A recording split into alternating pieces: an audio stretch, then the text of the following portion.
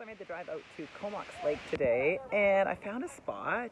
There is a great little swimming place just above the dam. It used to be a dam or whatever. I'm going to go for a swim here. The water feels a little on the cold side, but I'm sure once I get in, there's a bit of sun, it'll be okay.